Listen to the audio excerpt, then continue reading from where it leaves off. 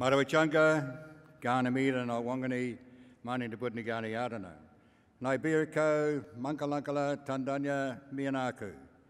Nature Yungandalia, Nature Yakanandalia, Padni Adlu Wadu. On behalf of the Kaurna people, I welcome you all to Kaurna country, and I do this ambassador of the Adelaide Plains people. My brothers, my sisters, let's walk together in harmony. They've asked me to talk a little bit about education, because I don't know if many people know this, but Kaurna people were educators. We, as Kaurna males, had to be educated for 25 years and do 5 initiations.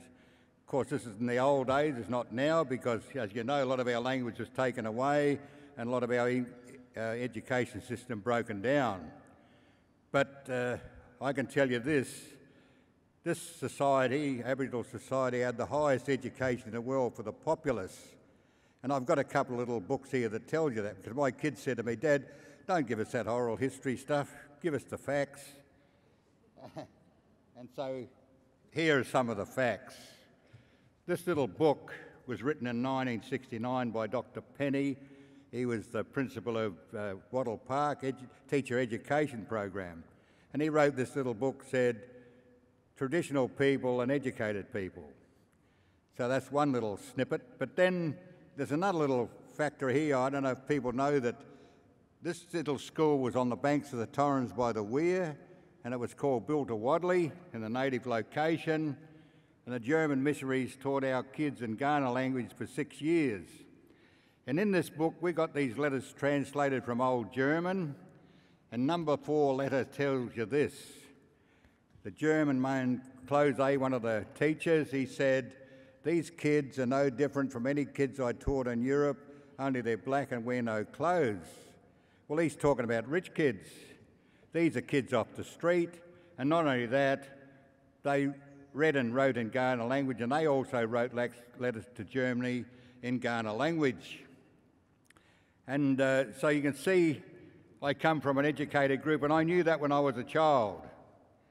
And maybe I should give you some of the lessons I had to do as a child and some of the structures, how our education system was so good for the populace.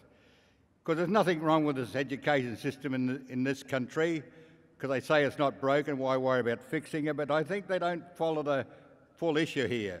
It's the populace, because anyone provides their brains at the top and it'll run their country and they'll manage very nicely on the 30%. But not many people worry about the 70% below. And that's what we're talking about here. That's where the difference lies. And I always think of how people could have educated the populace. Why don't we do that today to a certain level? Because everyone should manage their own affairs. Everyone should be able to read and write and do things that manage their affairs. But we don't have that. We have a lot of casualties in this community, which I feel saddened about.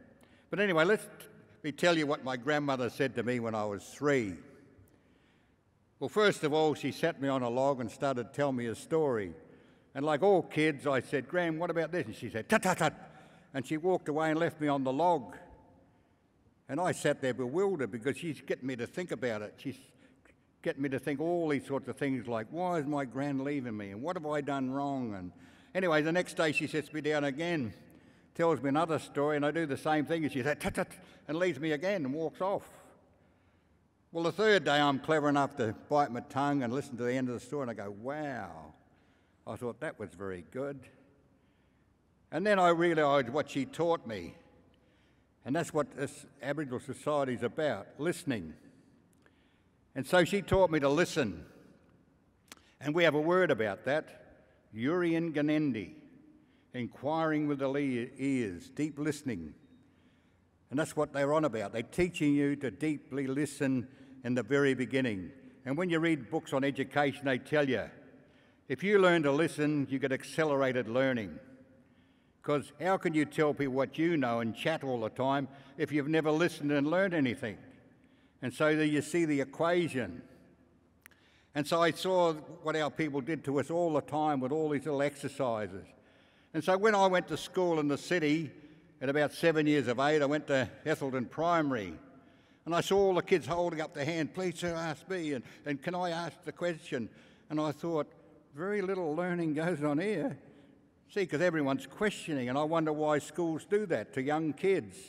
Why should they be asking questions and getting quick, easy answers? And that's what breaks people down. I've even seen that upset kids with brilliance, because what brilliant kids learn to do is read the quick, easy answer in the book. Then they become lazy, and I've even heard university professors say, I don't want no clever kids, they don't work hard enough. The normal, able, hard-working child will always succeed because he has to work harder at his job. Now, that's sad in one way, because you know he's going to get there, but look at the top. You've got the brilliant kid will drop off because he wants quick, easy answers and don't like working, and the lazy kid at the bottom does the same. And so you can see where the problems lie, because we look at everything. We learn to observe. And that's another thing we find in society, that people look, and we learn to observe by a piece of string. And maybe I should show you the difference. That's if I got the string with me, but we just hang on a minute. And I'll show you how we learn. And people see us with the string and they say, oh, you play games, do you? And see, we learn conversational factors, and when you say that, you're trying to tell me it's lesser than. Then I look at you and think, haven't you learned through play? Don't you know the difference? Because our people had a very interesting statement about the string. They said, it's not what you use, it's the way you use what you got makes the difference. And the difference is this, and I'll show you how you learn and how I learn. When you go to school, you're taught by instruction to put the right in front of the left, put it in your mouth, left over right, it'll go between your finger. You've solved a problem, taken the mystery out of the string, into the ball game. And you say, that's all that's about. And we look at you and think, is that right? And so we say, now we'll change the rules. You watch what I do, then try and do it and see if you can. And then we do things like this.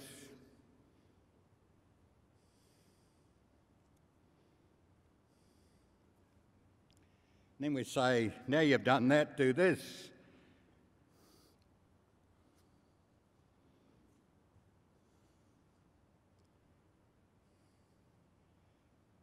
I'm 84 and I can still do that. Why? Because I had to work at it.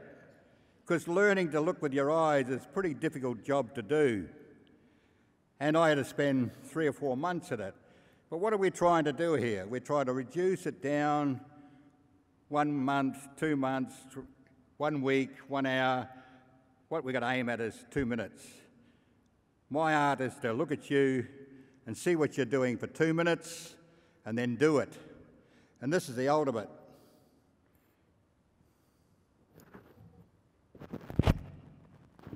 Now, I learnt that off a picture called The Horse Whisperer. Robert Redford does that in the film. I watched him do it and I can do what he does. He can't stop me learning. He's there, he can't talk to me, I can't talk to him, but he can't stop me learning because I've learnt the art of observation. Because there's more in life than we can throw a stick, and our people knew that. The quickest way to do it is learn to observe and watch every step, not just have a quick look. I taught that around schools for a number of years. I think 30 years in all. Only one class seen the difference. And the teacher came to me, she said, they understand what you're talking about. I said, yes. She said, you know what they are? I said, no. She said, they're all musicians. Because musicians have to learn to observe. And not only that, they wrote an essay for me. Each of those students, they said, we learned 11 things, not one. And then we have a fanciful suffix, which is nindi. And nindi says you can transform from one state to another, meaning you can learn from the string and not just play games with string and say that's all you can do. We say, no, we can take from the string, then I can watch you, I can watch a machine, I can watch animals, I can watch the things in the environment and watch everything that's going on around me. So you see there's a lot in life we need to learn and learn from each other, and I hope you've gained something from what I've told you. Thank you.